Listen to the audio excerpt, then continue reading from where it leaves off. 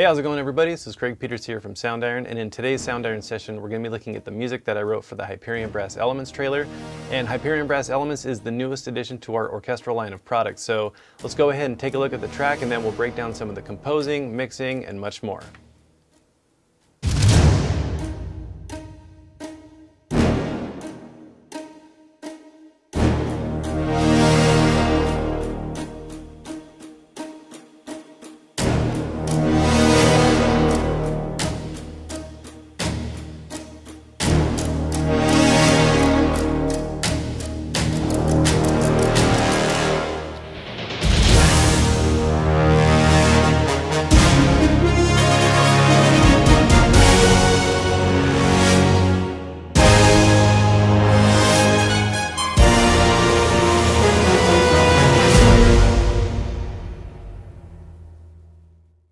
So before I started doing any sort of composing for this trailer, one of the things that I did was I built a Soundiron orchestral template using Vienna Ensemble Pro 6.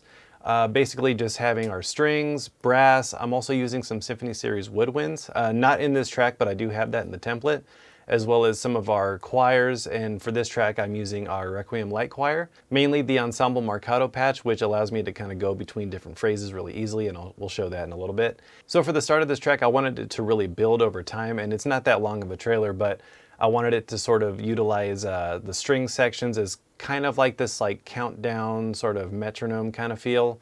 So let's just go ahead into the strings, and then let's listen to just how this sounds by itself.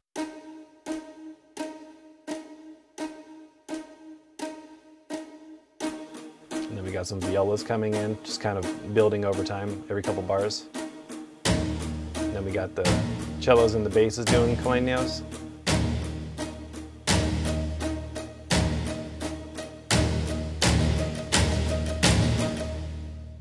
And then around bar 5, I also started bringing in some other percussion from Ape to kind of aid in to a little bit of that countdown sort of sound. So let's go ahead and check how this sounds.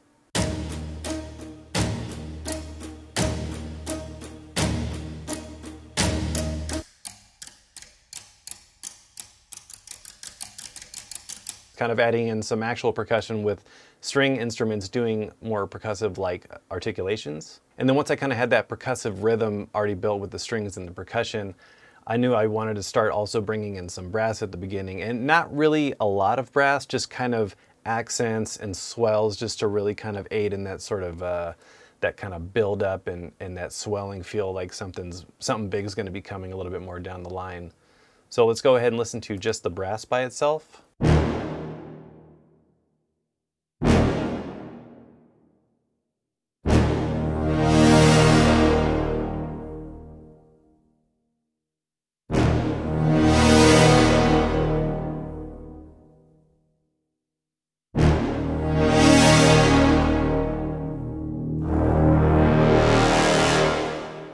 So you can see I pretty much have this D sharp playing the whole time. But then I have these other notes up top that are just kind of creating some little clusters and semitones, so you can hear how this sounds. So we got the A sharp, and then go up to B. So you can hear sort of it's leading somewhere, and that's the whole point, is I want this to kind of like lead up into where that big boom, that big bombastic note kind of blows in. So we have that, and then basically when everything kind of comes to a peak and everything sort of comes together, I have this riser from Glitch Hero, and let's just hear how this sounds by itself. It comes in around bar 9. And this is just kind of bringing in some of that hybrid elements just to sort of, you know, not really trailer it up, but just give it a little bit of that sort of hybrid kind of sound. And then basically at measure 10, everything kind of comes in full guns blazing. So let's go ahead and hear how this sounds. We'll start it from where the riser is.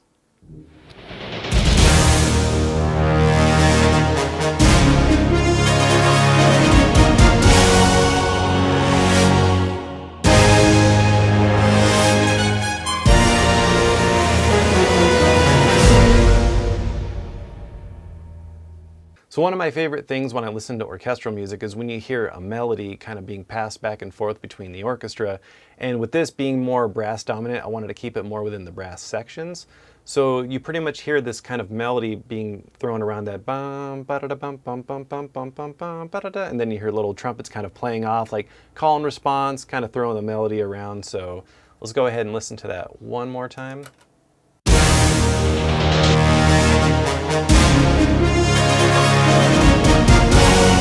So, and then it all kind of comes together. So I basically wanted it to have this sort of, passing back and forth melody, and then eventually it all kind of is coming together as one kind of cohesive orchestral unit. And that's a fun thing that you can do when you, let's say, have a melody or a piano sketch. You can have the more percussive rhythmic stuff be a certain part of the orchestra, maybe it's strings, and then the main sort of singer, the more foreground orchestral section could be taking the melody and kind of throwing it around. So that's a really good way of kind of keeping things interesting without just having the entire orchestra, like strings and brass and everyone playing the melody. Really try to think of it as, foreground, middle ground, background, like who's going to be doing the more percussive rhythmic stuff. Maybe it's just drums, and then there's certain parts of the orchestra just kind of supporting the rhythm, while there might be something else, kind of driving the rhythm a little bit more. Maybe it's strings. And then you can have some other section of the orchestra sort of really carrying the melody and just, and that's the thing about orchestral music, and it could really kind of go all over the place. There's so many different choices. So it's a lot of fun to have, and you can really keep things interesting just by passing stuff around. So for the strings on this section, I don't really have them doing that much more, just kind of supporting notes.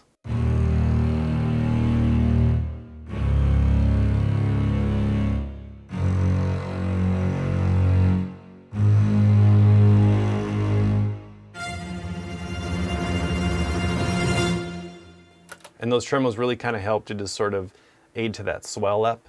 So one way to get a realistic orchestral performance using virtual instruments is to utilize all of the different articulations, from staccatissimos, staccatos, long notes, different types of swells. Hyperion Brass Elements, along with Hyperion Strings Elements, come with a lot of different expressions, and you can use these to really craft some really expressive and realistic performances. So for example, like the trumpets, I have some staccatissimos, some double tongue, some crescendos high, and some decrescendos low.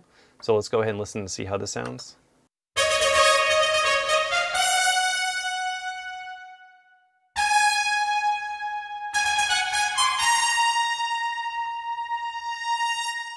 So for like a bar 14, where it does this kind of decrescendo, comes down, and then the crescendo swells up. So I'm using two different expressions to kind of create my own sort of movement within this melody.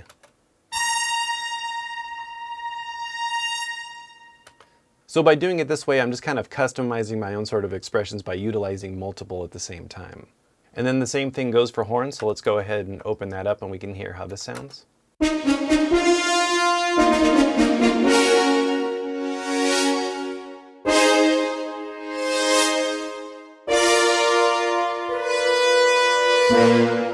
So by doing it this way, using those staccatissimos for those really short notes, that's that sforzando right there.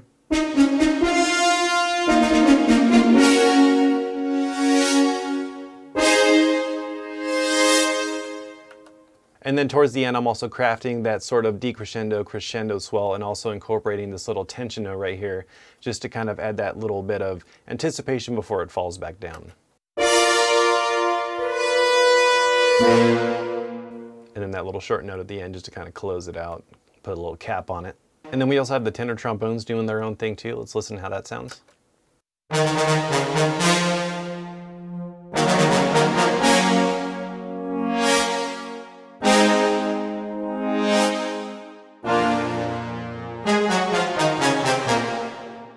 And that little part, it's only that section that's playing that little bum, bum, bum, bum, bum, bum, bum. Because I wanted to have one of the sections kind of do this little sort of scale down to kind of close it out. And the trombones really have this big kind of mighty full bite to them. So let's go ahead and listen to this one more time.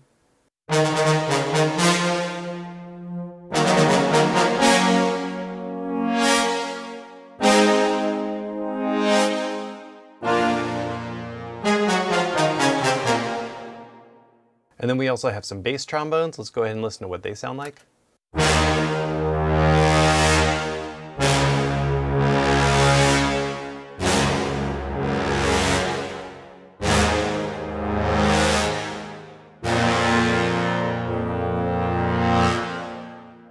So I pretty much just have the bass trombones doing sforzandos, and then I also have the staccatos at the same time, just kind of adding a little bit of punch to the very beginnings of the notes. So if we go ahead right here and listen to just the staccatos.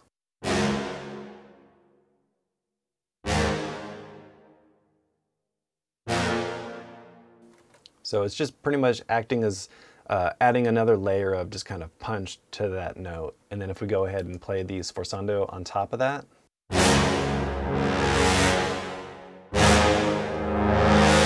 So if we go ahead and take out those staccatos, let's see how it sounds.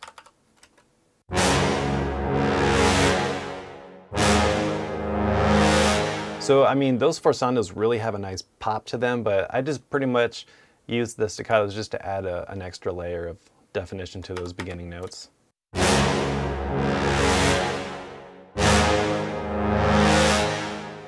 And then at the very end, we have that decrescendo and crescendo.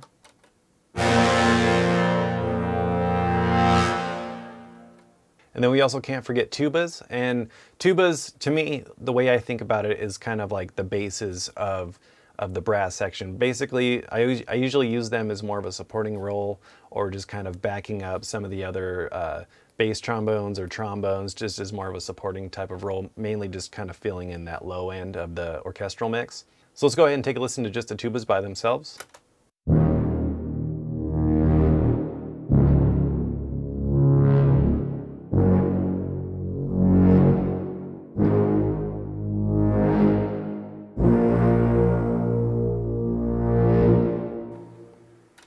So pretty much just kind of doing what the bass trombones are doing, just a little bit lower. I think it's about an octave lower, just to kind of really kind of add in that kind of burly low end. And then to really take this track and give it that big epic feel, I wanted to bring in some choir, so I'm using our Requiem-like choir, and for this I'm using the ensemble marcato patch set to phrase, and this allows you to change between the different phrases just by playing and releasing the note. So let's go ahead and listen to how this sounds.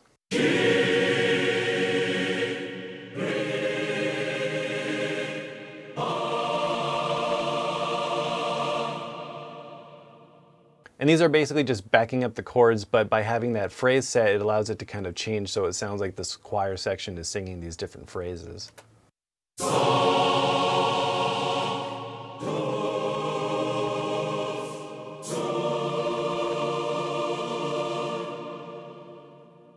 And then a track like this wouldn't be what it is with a little bit of percussion too. So I'm using our Apocalypse Percussion Ensemble, and this is pretty much just kind of accenting or building up into certain parts to really kind of make it really big and bombastic. So let's listen to the percussion just by itself.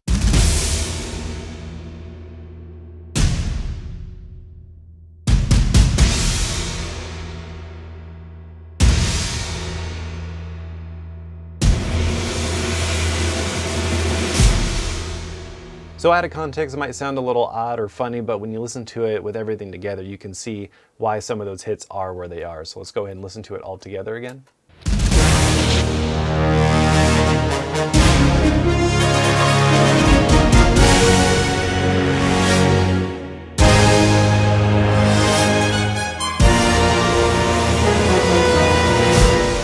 And then you can hear towards the end as it's kind of hanging on that that little half-step note on the horns. I got this roll kind of just sort of hanging on, just to sort of build that tension before it finally comes to a close. Let's hear how that sounds.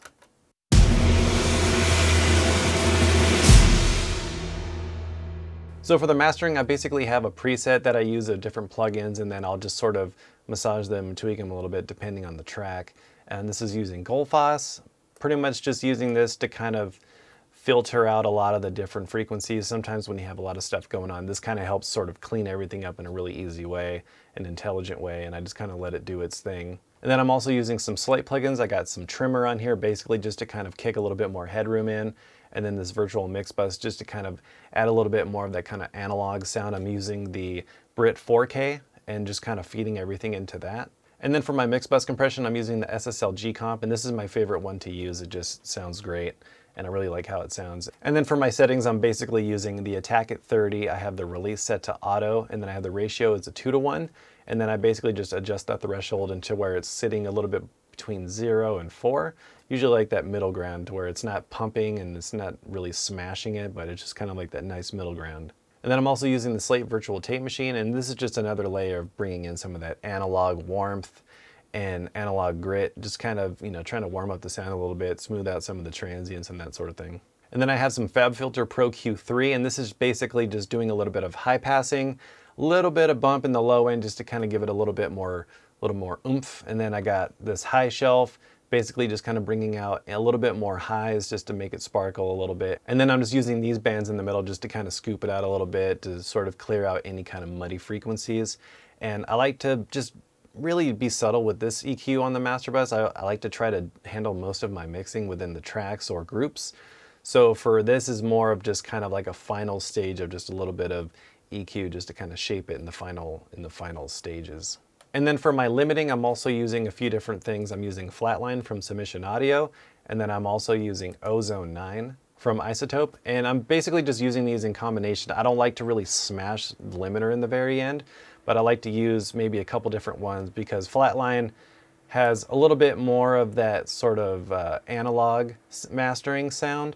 And then Ozone is just really good for just kind of doing a few other things, because not only am I doing limiting, I also have some imaging, and I also have this exciter just to kind of, you know, bring a little bit of harmonic frequencies to the mix. So, you know, a little bit of a chain, but I mean, all of this in context, like if you listen to this with nothing,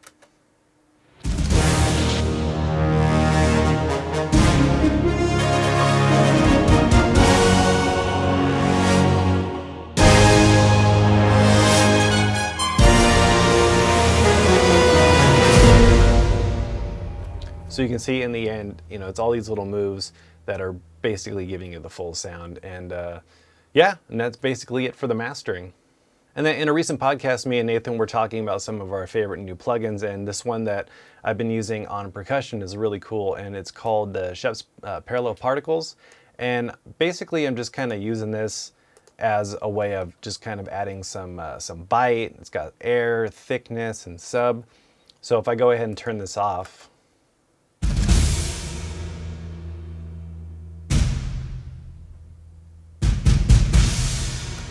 now let's play that again with it on. So you can hear really kind of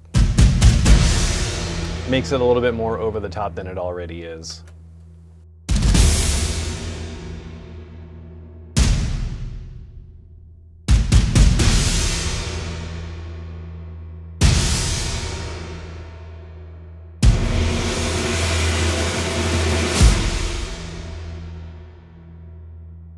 So to wrap things up in this video, I want to talk about the reverb that I'm using, and I'm using the Cinematic Runes by Liquid Sonics. I did a full video showing how I use this reverb to really create a realistic orchestral space. If you want to check that out, you can go up here. I'll have it linked above. And this is just a great reverb. There's a lot of controls for really shaping the sound and making the space, if you have dry instruments like Hyperion strings and brass, which are fairly dry, and I definitely purposely made them dry. I didn't use any reverb that's built in, and because I really wanted to place it in its own orchestral space. So this is the reverb that I use for that. Alright, so that about wraps up this episode of Soundiron Sessions. If you'd like to learn more about Hyperion Brass Elements or any of the other instruments that I used in this video, make sure to go to soundiron.com. I want to thank you all so much for watching. If you like this video, make sure to give it a like and subscribe if you haven't for future videos. And until next time, I want to say thanks again for watching, and we'll see you in the next one. Take care.